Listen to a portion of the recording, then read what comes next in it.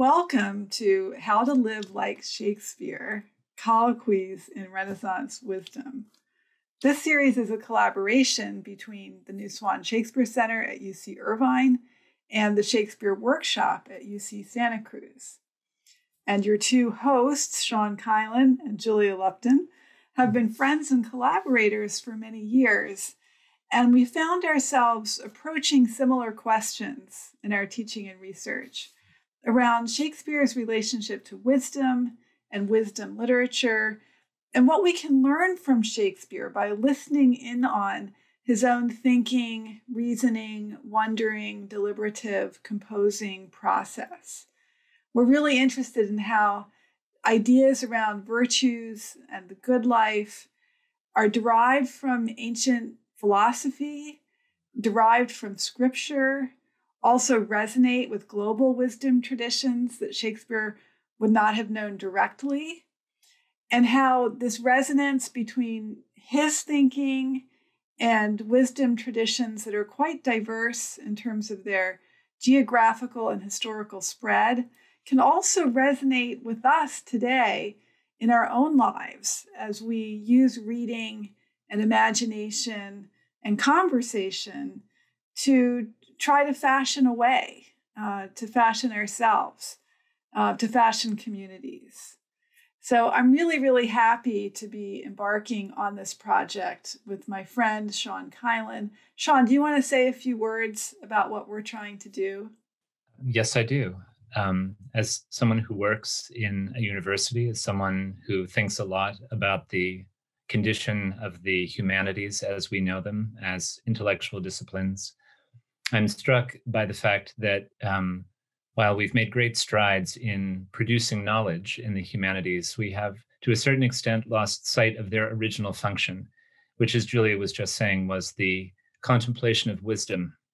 And through that contemplation, the transformation of perspective and behavior.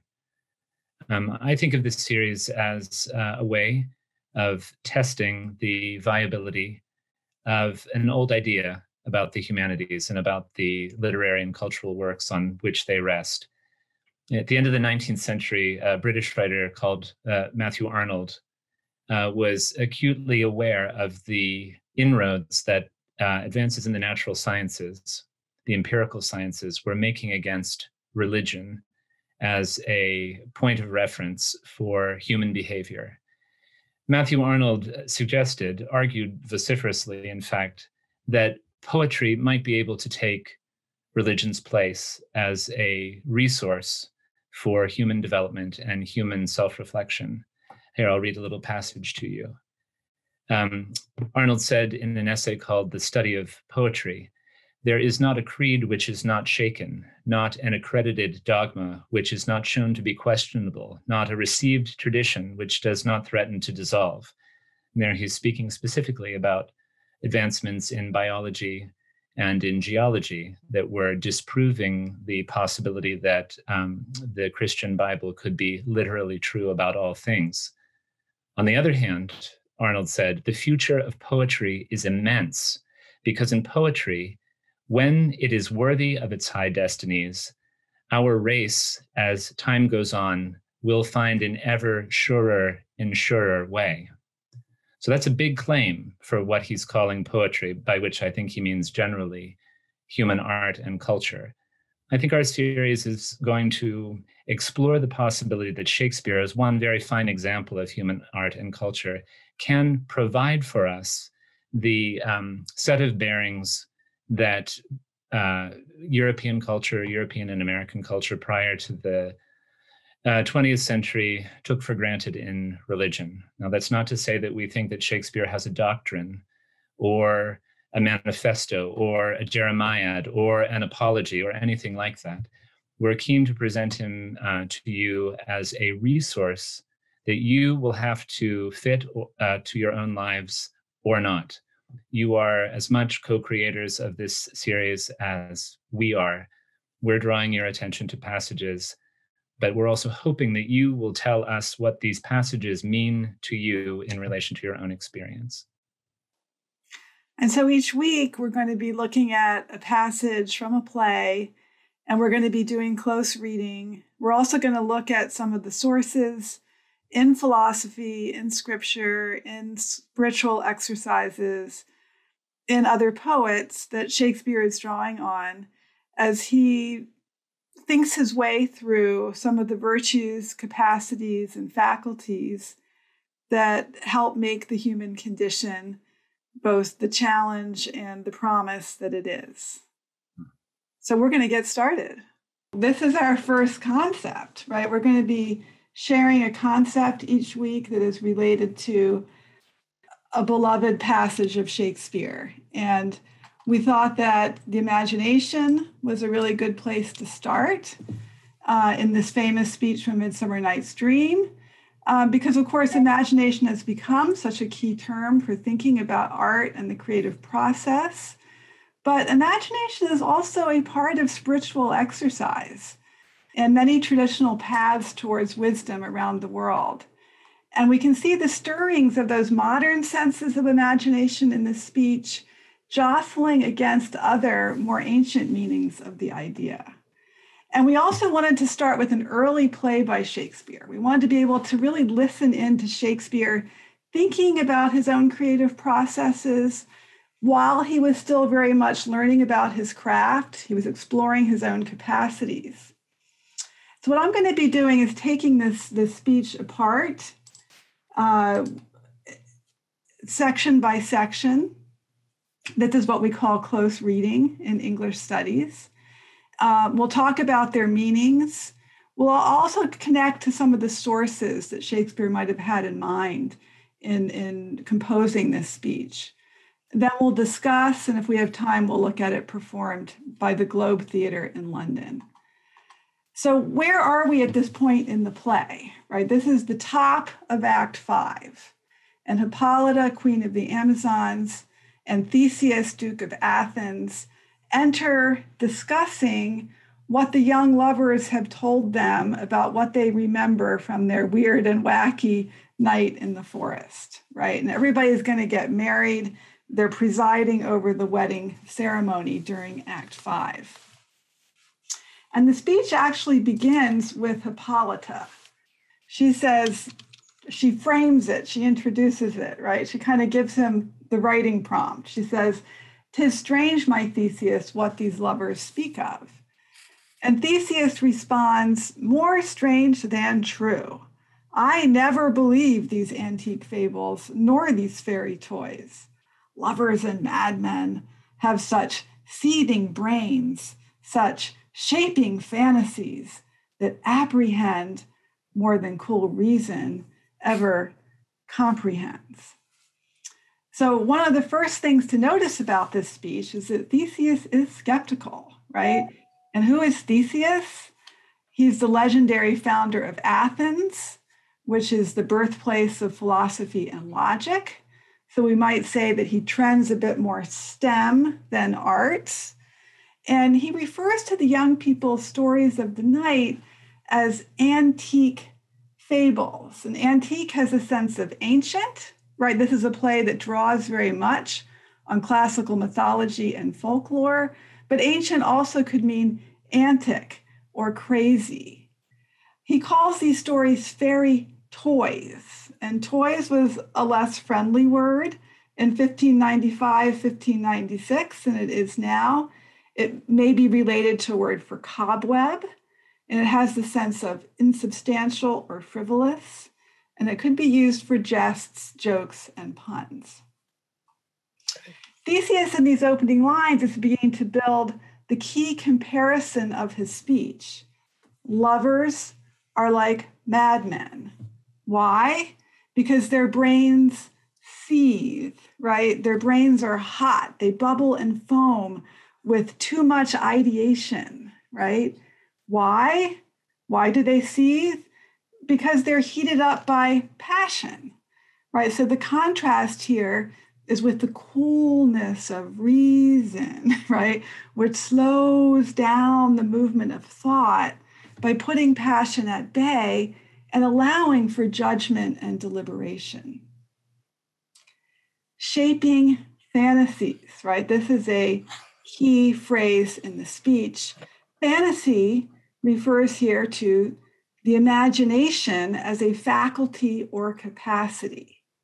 In medieval and Renaissance psychology, the imagination is that part of the brain which manages a vast array of mental images, which it pulls from memory, which it aligns with the data coming in from sense perception, and can also make or shape new images, like fairies or minotaurs, by combining images together. Now, what about apprehension and comprehension? These are words that are really coming from, again, psychology. There's something learned and even academic about the vocabulary that Theseus uses. What is apprehension and comprehension? Well, I see apprehension as a kind of a big net, right, that drags everything in, right? The fish, the seaweed, the plastic bags, and the abandoned water bottles. Everything is fermished. Comprehension is a fine sieve, right, which carefully sorts out what the mind should retain and value and what it should discard. But there's no comprehension without apprehension, right? And the great Muslim, Jewish, and Christian philosophers of the Middle Ages agreed that the soul understands nothing without images, right? Imagination is the beginning of understanding. Then Theseus develops the central segment of his speech. He says, the lunatic, the lover, and the poet are of imagination all compact. One sees more devils than vast hell can hold. The madman, the lover, all as frantic, sees Helen's beauty in a brow of Egypt. So the madman sees devils, and those are hallucinations, and we can understand how those come from the imagination. The lover makes a different kind of error, right? The lover idealizes his beloved, giving a brow of Egypt the quality of a Helen, right? And we have some racialized language here, right? Helen stands for fair or white, and brow of Egypt for black or darker. According to Theseus, the lover makes the error of seeing black as beautiful. He may be thinking of Hippolyta herself, right? Who, as Sean pointed out to me last night, as an Amazon queen, comes from a different race and may be one of Shakespeare's many dark ladies.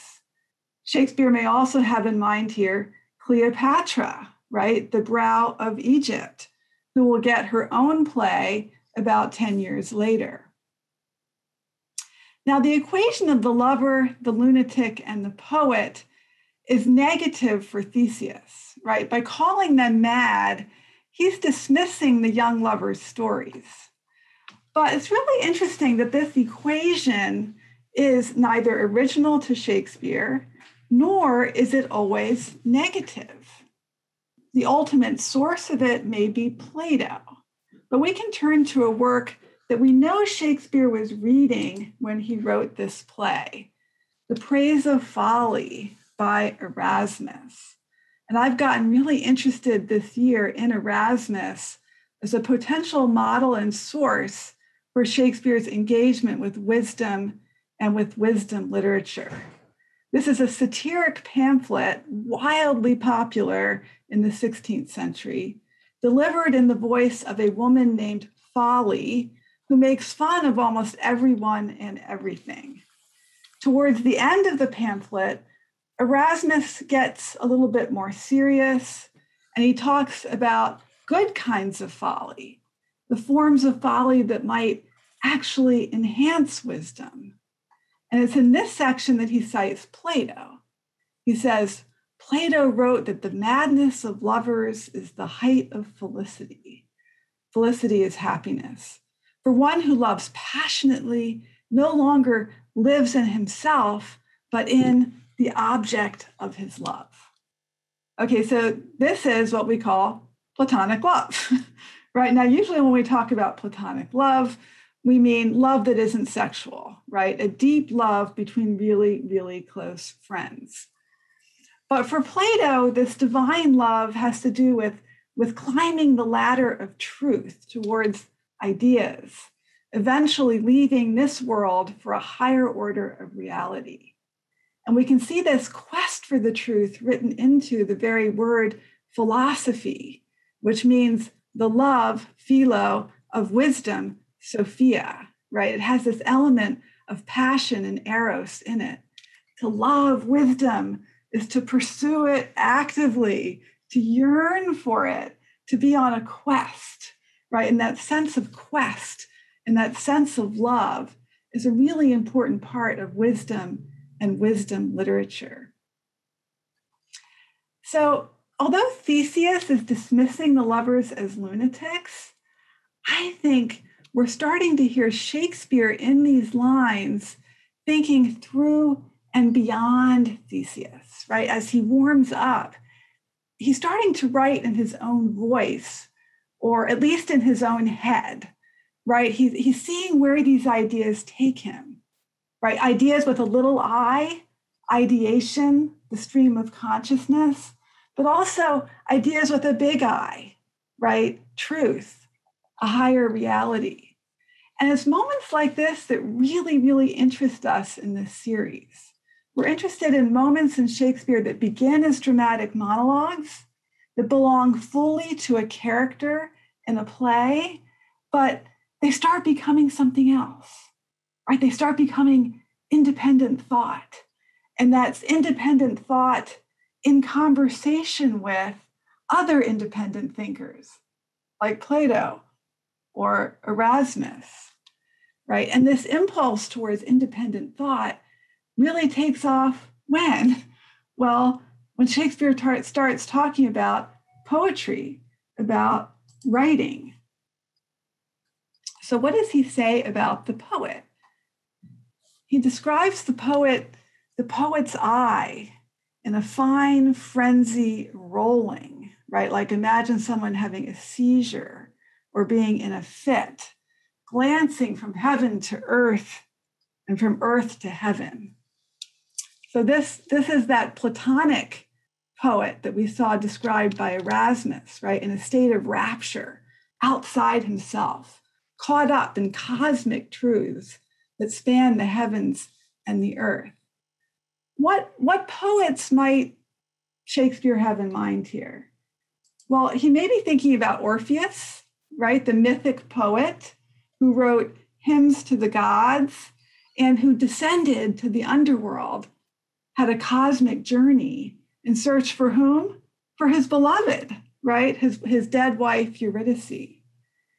And that sounds an awful lot like another poet, right? The poet Dante, who also traveled through the cosmos and was guided by his beloved, right? The beautiful dead Beatrice. And I also hear perhaps elements of the image of woman wisdom from the book of Proverbs, right?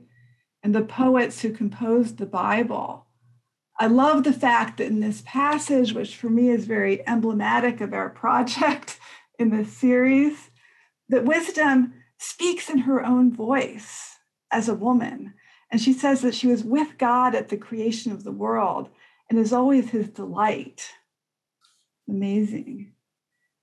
So what do Plato, Orpheus, Dante, and woman wisdom from Proverbs have in common?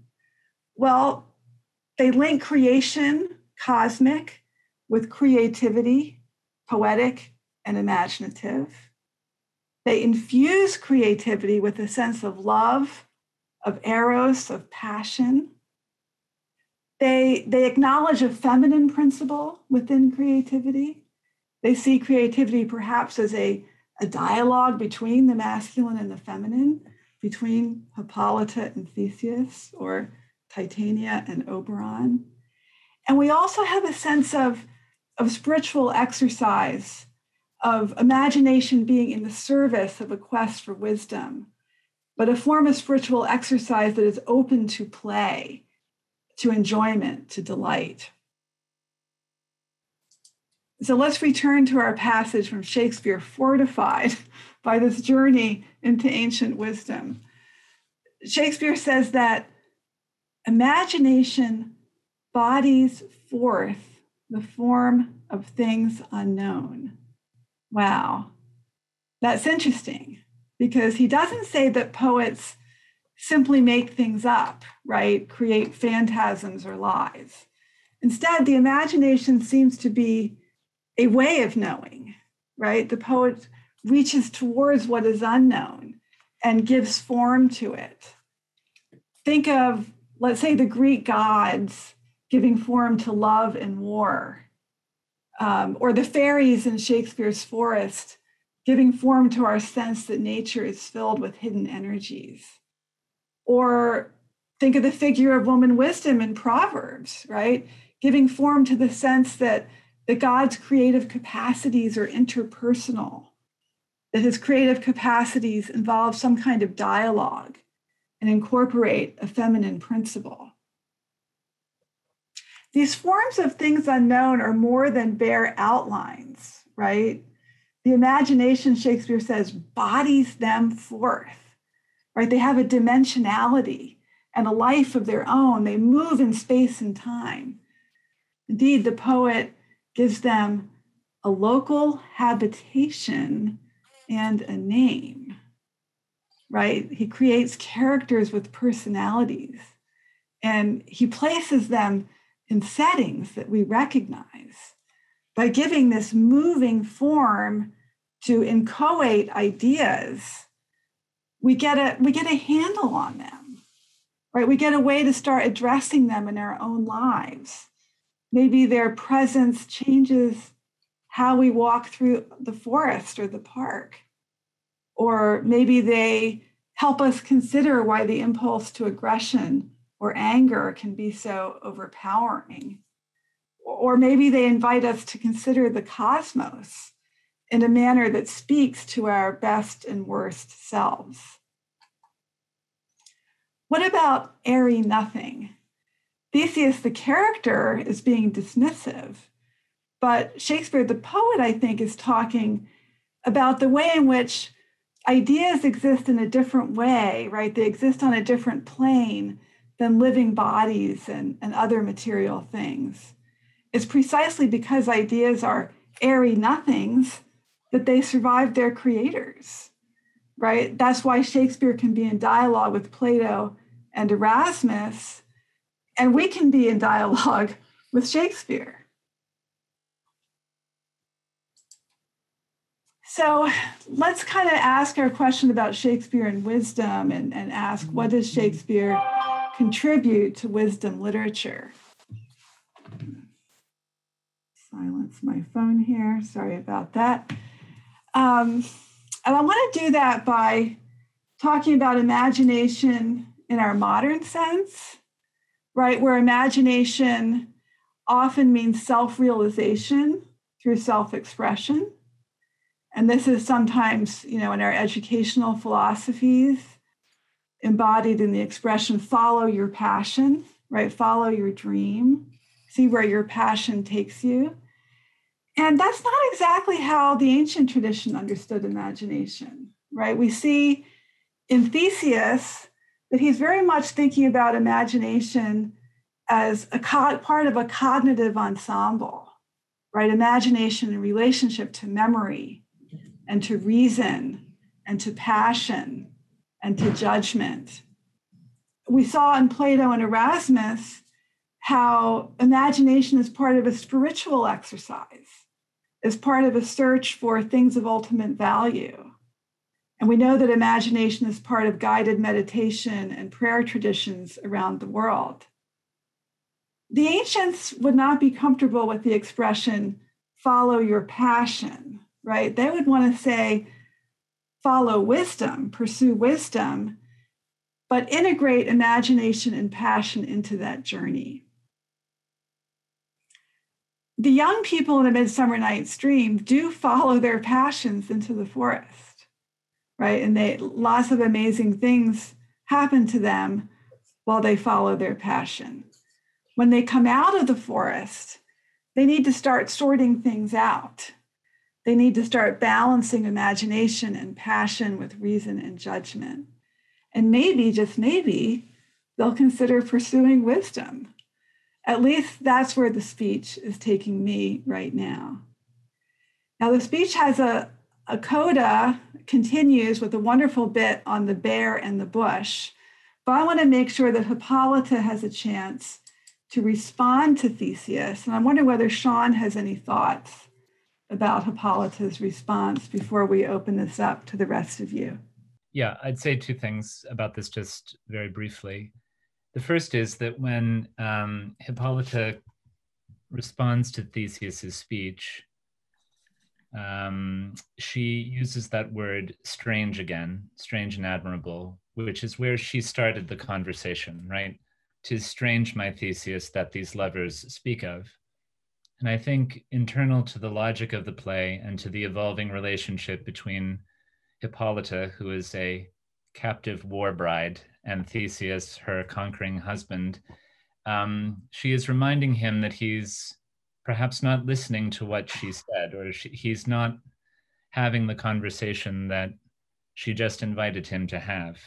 She's asked him to think about what the lovers have said about their experience in the forest, or to share his own experience of what they've said. And he's responded somewhat obliquely, not completely off course, but somewhat obliquely with this little lecture about the imagination and how it works. And so I think she's partly recalling him to the conversation that she wanted to have with him and asking whether, he has heard her, whether he sees her. I also think her response that Julia has up on the screen now really throws back upon the audience of the play, or upon readers of the play, the problem of imagining what's just happened, or what the status of what's just happened is in the audience's own imagination, right? She is referring to the lovers as a group of people who have undergone some strange transformative experience and come out the other side of it with different points of view about what happened, but nevertheless sharing in something of greatness, right? They've all been changed. They all have different perspectives on what has happened to change them, but they have somehow wound up in the presence of, or sharing something of great constancy, something that is unchanging. And I just, as I was responding to Andre Nu's point in the chat, this speech, this exchange could only have happened in Midsummer Night's Dream, which is constantly asking the audience whether it can believe what it sees and what it hears as the truth. Right? And that's the other question I think that's being raised here by this exchange between the two of them. What actually is true in the theater? If you believe that something happened, what happened, right? And in what sense could you make the truth of what happened the basis of understanding, interpretation, behavior, relationships, and so on and so forth? Beautiful. I'm going to stop sharing so that I can see more of our guests. And I think Sean is going to moderate some questions before we watch our clip. So if you have questions, please feel free to put them in the chat. You can see some of the discussion that's been going on there already. Here's a question from my friend in Santa Cruz, Filippo Gianferrari, who is a Dantista, so watch out. What about the Christian medieval tradition of warning against the deceiving power of imagination that creates ghosts that originate in sensual perceptions? How would you integrate this tradition with your very powerful reading of this passage from Midsummer Night's Dream? Well, I think Theseus is, accommodating that when he talks about madmen and their hallucinations. And so I think there is a sense here of imagination being powerful, being potentially dangerous, being acknowledged in its negative roles. And Theseus is voicing that, especially at the beginning of the speech. And again, my sense is that as Theseus expounds this more negative doctrine of the imagination, Shakespeare starts separating from Theseus, or starts voicing his own thoughts through Theseus. And that middle part of the speech is starting to vocalize a more positive view of what the imagination can offer. But all of that is still within a Thesean framework that I think still belongs, to a kind of long Middle Ages. So I think that's a great question. And, it's interesting that I think that Shakespeare does have something like the Dantean model of the poet in mind as he begins counter-arguing with Theseus about this. And when we performed this play last summer, Eli Simon directed a great Midsummer Night Zoom. One of the things which Eli did is he broke the speech up and he divided it almost equally between Theseus and Hippolyta. And that made it more interesting to listen to, especially on Zoom. So I think there was a kind of technical reason to make that decision.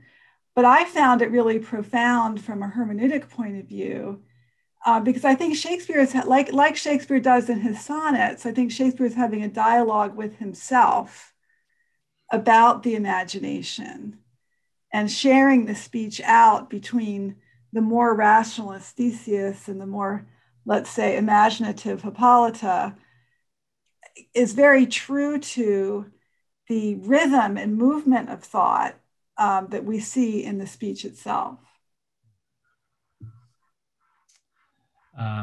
Christy and Lou Marlin are asking, what do we know about Shakespeare actually being influenced by contemporary authors and integrating their view of philosophy and imagination in his work? In other words, maybe what did he read, or what would he have been exposed to in his formal education?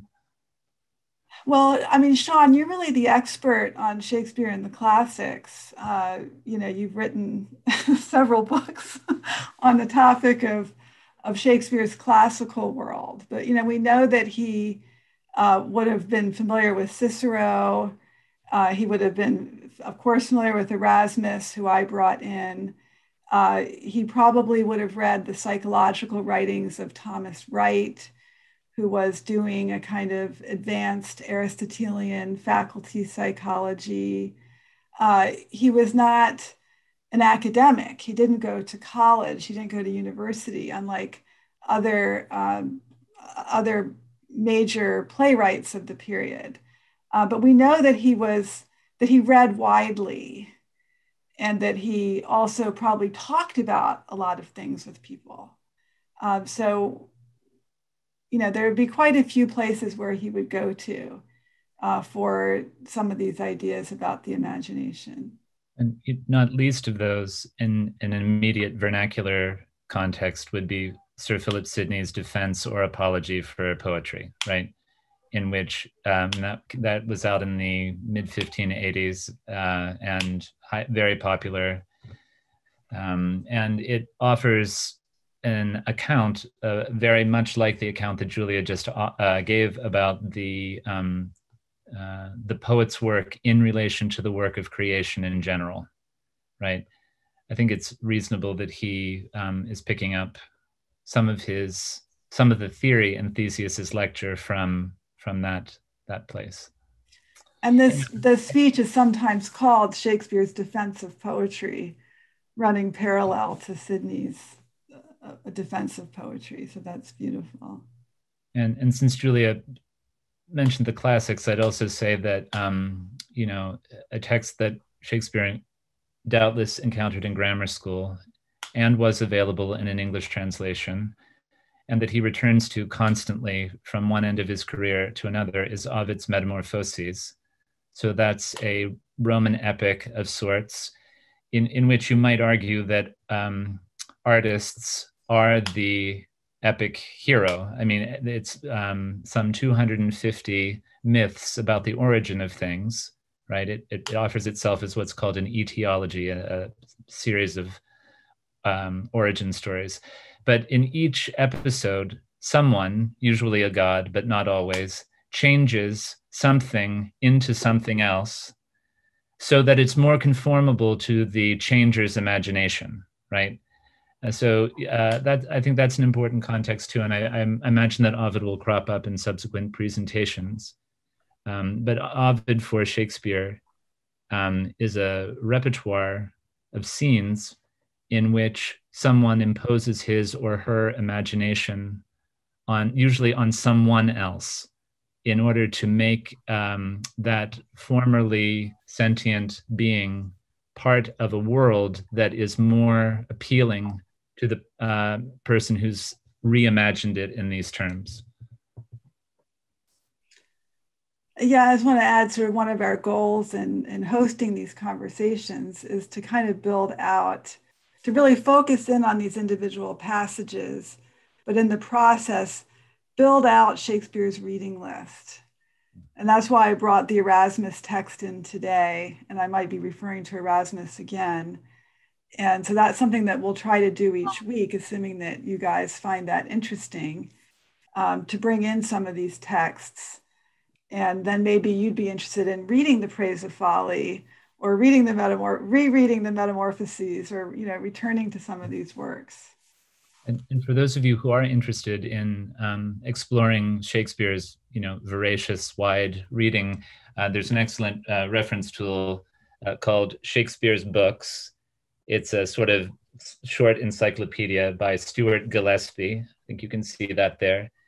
And it's just a finding aid. It lays out what Stuart Gillespie takes to be all of the books that surface in one way or another in Shakespeare's plays, and what editions he might have known them in. And it's not much more than that, but it's an extremely useful tool for getting a sense of the library out of which the worldview of his plays seems to have emerged.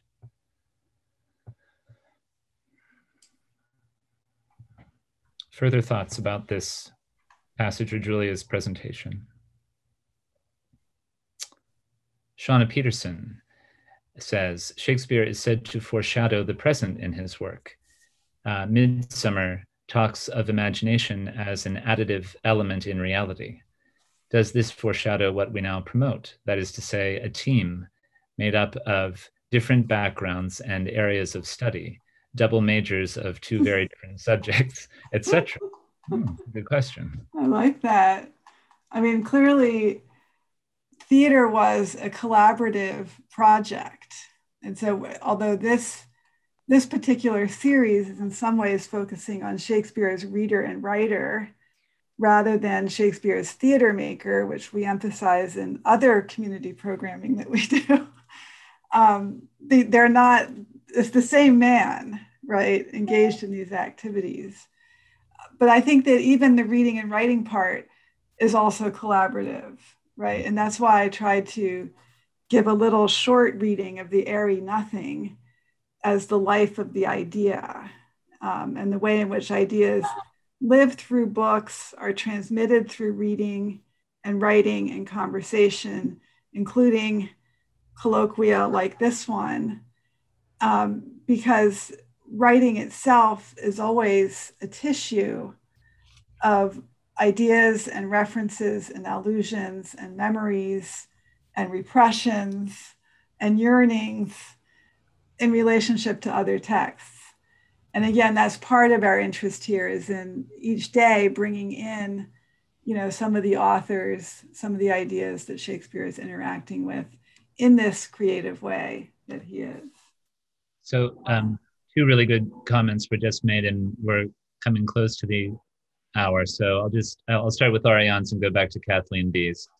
So Ariane is asking whether in the background here is also a text called Boethius's Consolation of Philosophy, which is an extraordinary performance of the imagination in relation to the dire circumstances of the author in prison awaiting execution.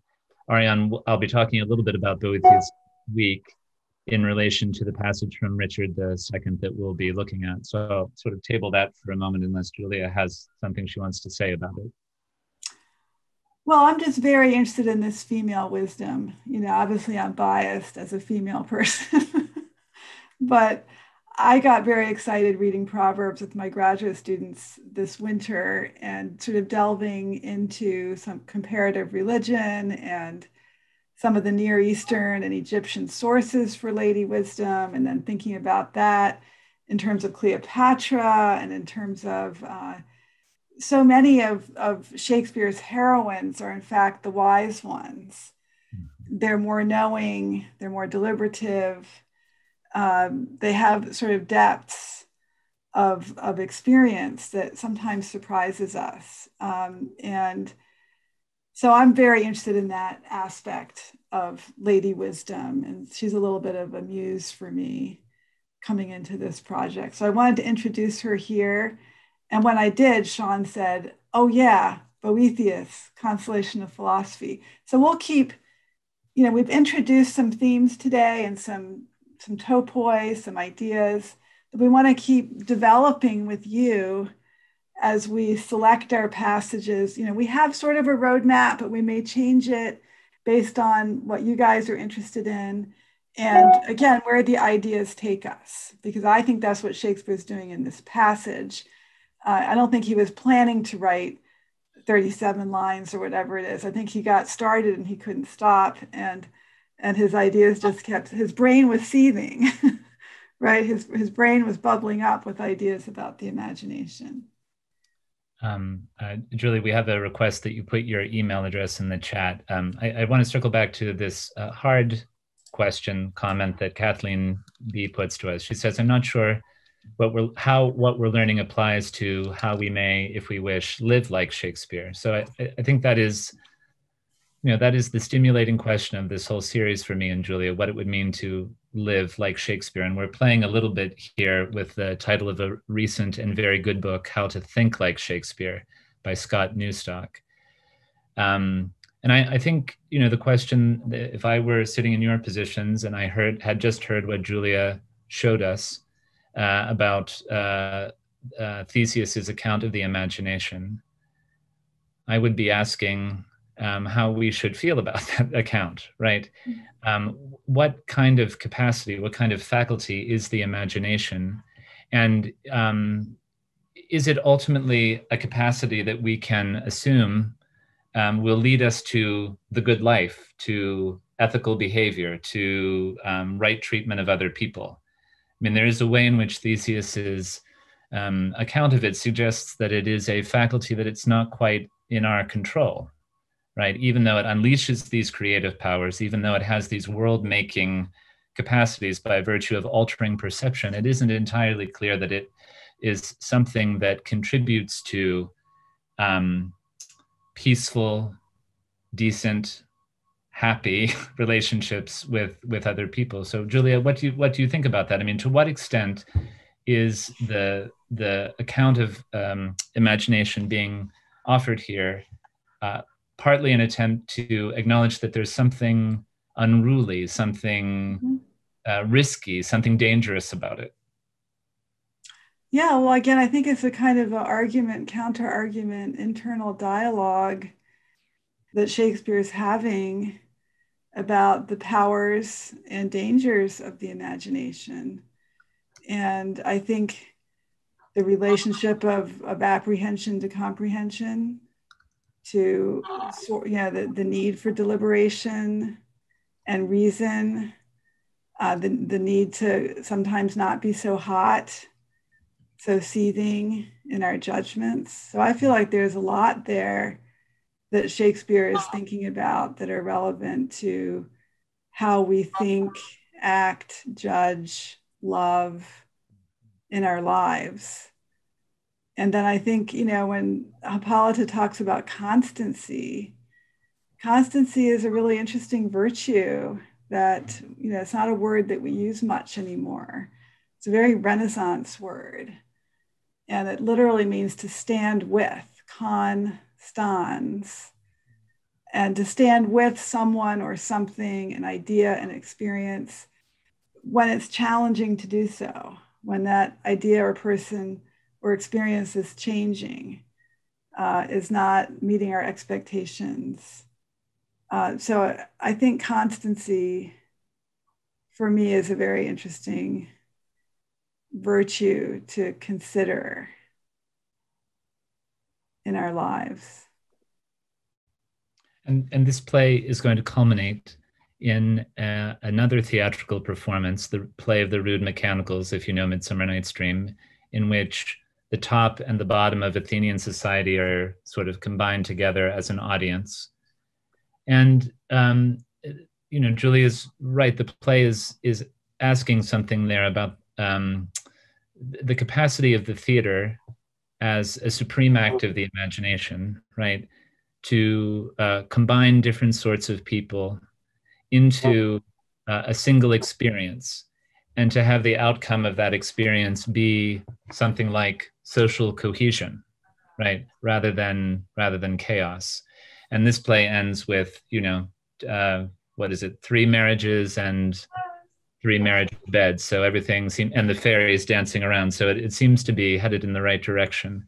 But other plays that we'll look at this during the series, including the tragedies most prominently, will not adopt the same view of theater necessarily, nor adopt the same optimism about the way that the imagination